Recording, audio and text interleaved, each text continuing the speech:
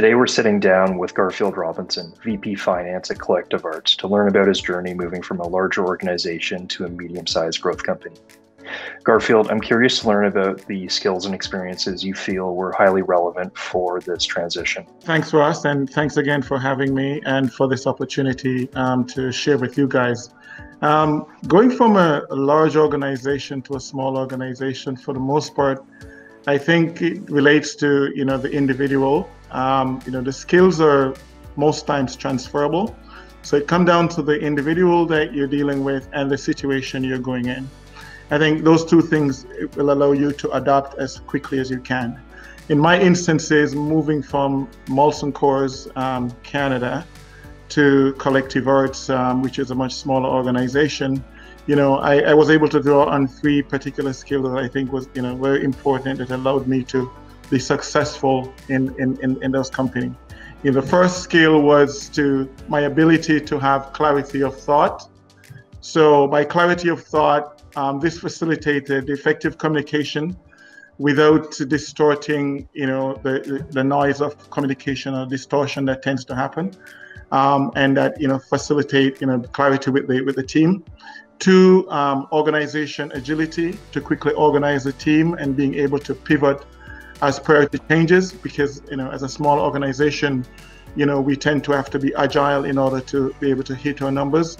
And then thirdly, to be able to ensure that we develop what I call the grit mindset with individual can-do spirit, and being able to have the ability to say, regardless of what happened, we can make it happen. So I think those are the three factors that allowed me to really adopt and move forward from a Molson's, which was a much more well-oiled machine, to a smaller company.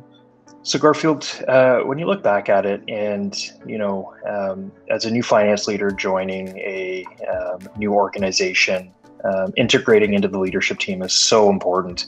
Can you just describe to us a little bit about how you were able to integrate quickly into the existing leadership team at Collective Arts? Yeah, that's a very good question, actually. And it's pretty interesting because I joined during COVID, and, onboarding during COVID, not being able to go into the office, that was a challenge initially. But again, from my perspective, one of the things I've always been able to do is to look ahead. So prior to even the start date, I started connecting with the executive leadership team, keeping up to breast with what are some of the things was happening from a COVID perspective, what are some of the challenges they were having, and then being able to bring that perspective as I joined on the first day. I think critical, though, was about building trust.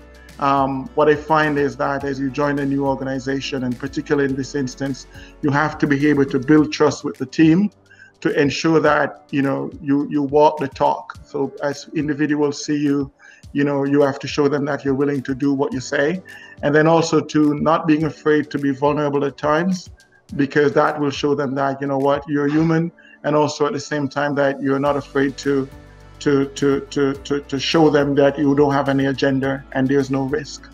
So those are some of the things I use. So I would say the trust formula was a key part of establishing credibility quickly with the Collective Arts team. I would love to spend a couple of minutes just learning a little bit more about your journey being a finance leader as it relates to diversity and inclusion. Yeah, that's an interesting question for an interesting time, right, for sure. So my journey as a finance leader in Canada, and let me say that because for the record, I came here from Jamaica, so my background is from Jamaica. I came here 20 years ago, and for me, on the first instance, I would say, on the positive side, diversity and inclusion allowed me to grow and flourish here in Canada. Off the jump, I got a job. I remember getting a job in one of the big 5 firms, and they kind of pretty much recruited me from Jamaica just based on the fact that I bring a lot of diversification to, their business at the time. They were just going into some software. I had that experience. I had the corporate experience because I'd left audit from way back in the 90s. And they were like, we need you. So diversification have embraced me and allowed me to grow in a lot of ways. Having said that, though, I do see where it also hamper And if you bring it back to what's happening in today's world, it is really, I would say it's a delicate balance and something that I would like to address a lot more. The one thing I would like to see happen and, the dial change going forward is more people to embrace diversification and, more importantly, the unconscious bias towards what I would say minorities within Canada and the corporate world. Garfield, thank you so much for joining us today to discuss your journey moving from large multinational organizations to more of a medium-sized growth company.